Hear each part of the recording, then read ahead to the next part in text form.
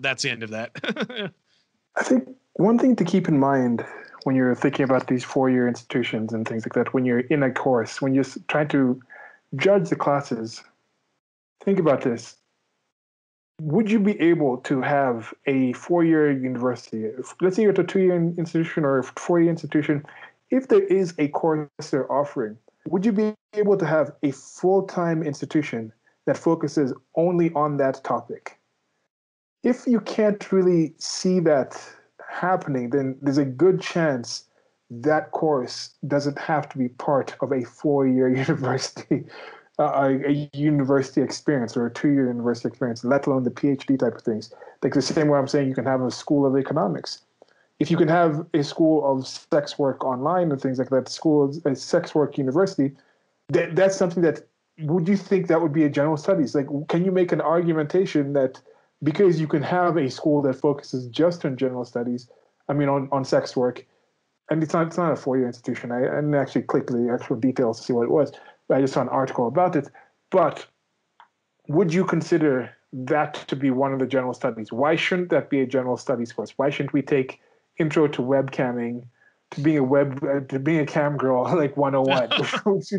Should that be something that's a regular thing, just like English 101? Because I do imagine they could be entirely just, this school just teaches English. How's like Chicago School of Economics? That's what they teach. Like CIA, the Culinary Institute of America, teaches culinary things, food, cooking, and things like that. The schools I went to, the Institute of European Design, that school just teaches different design things. So I think that's kind of what we're looking at in the future, where there's going to be more specialization in that. And then people will be encouraged to pick courses that they're selecting, let's pick this for this. The payment system will be able to there. When I did go to the university that I did for my postgraduate Institute of European Design, that one I had an idea of the entire course work that I was going to do before I signed up for the course. It's just the current system, it is quite problematic, and I think for most people, they weren't quite sure of the general education courses they took. And I don't know how many people out there, as we mentioned before, can practically say that there is something they're using in their day-to-day life, productive day-to-day life, that could only have been learned by taking one of those general studies courses that they were made to take in order to get their actual major and actual other thing that they're doing in their life.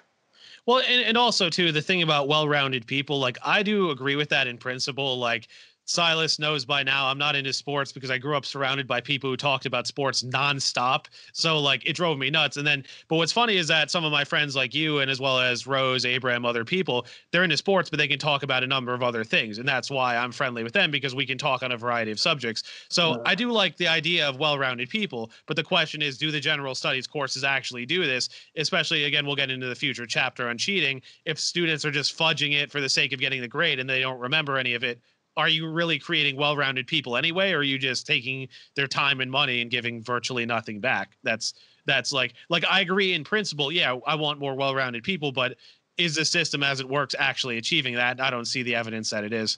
I just need to think off my head. If you on average, the freshman year or 3 semesters, you're taking general studies course where you actually get into your major, which is about a year and a half.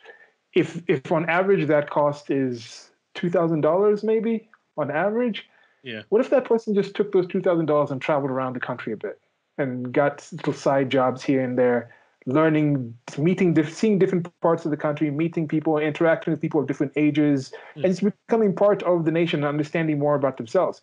Wouldn't that make them more well-rounded than spending those 1.5 years in English 101, Algebra 101, Webcam Girl 101?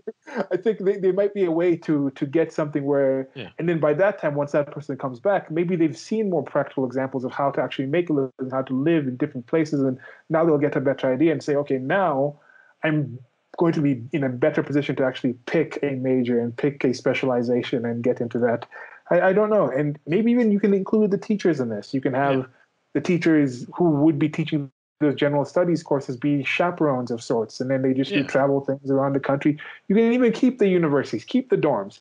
Just in every university, instead of just saying these kids are going to be prisoner to our universities, you have sister universities in different regions that work together, and you have one of your dormitories that has reduced cost for those kids to come around and move around over that 1.5 years to actually meet different places and see different things. And they could be different ways where maybe you have a school like that where people come and then for one semester they're at the Culinary Institute of America, who has some partnership, and then they're working in the cafeteria. So they're not directly learning the high level stuff, but they're interacting with people who are professionals who are learning that high level stuff while cooking just very basic stuff and just giving people basic food.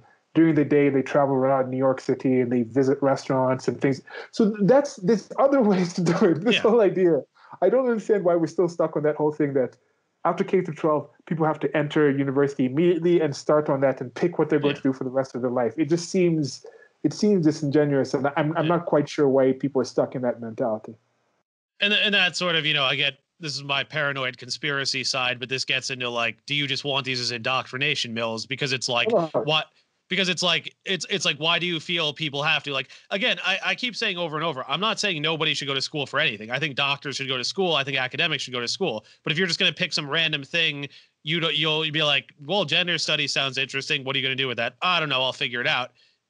I don't see a single case for how or why that's beneficial. And people will be like, it was a fun time. And I'm like, okay, but that's a lot of time and money to just have a fun time. Like, I think some of the praxis guys, like I think Isaac Morehouse wrote, like, you and some friends could get together, rent out a house near a college, go to parties, even host parties there, go to events and just work. And it's like, you'd probably benefit your future a lot more than that, than just fool around in school and not remember anything you've learned and go massively into debt. Yeah.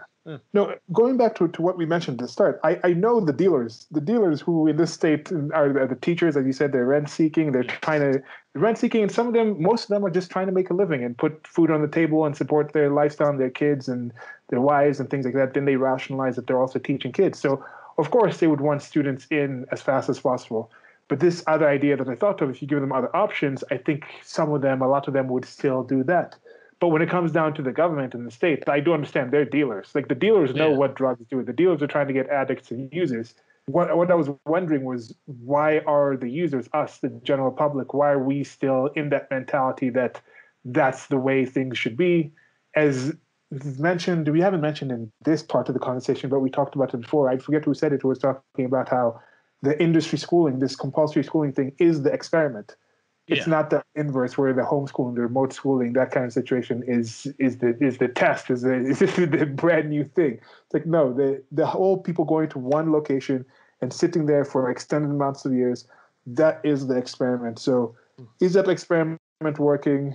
Is this general education part of the experiment something we should restart and continue and go forward and other countries should pick up on? Not quite sure. I think there's still a question mark out there, a question mark for those of you who are listening. Yeah. And as I keep saying, I mean, don't treat the teachers as a sacred class. They're as self-interested as anyone else. It's like, if, as we've gone through here, and I'm sure Brian Kaplan, other people have written stuff about this as well. If we know that these things don't do what they're supposed to, they keep pushing for them anyway. What other purpose does it serve? It's like, at some point you have to deliver results. Like, I thought about this in my own head. Like, if I hire an exterminator company for a restaurant, we keep seeing pests, you just fire the company because they're not doing what they're supposed to. It's like, you don't keep, if they keep telling me, oh, well, it's beneficial, well, this will help you down the road. It's like, no, you have to give me evidence for why that's the case. I can't just take that on faith. Yeah.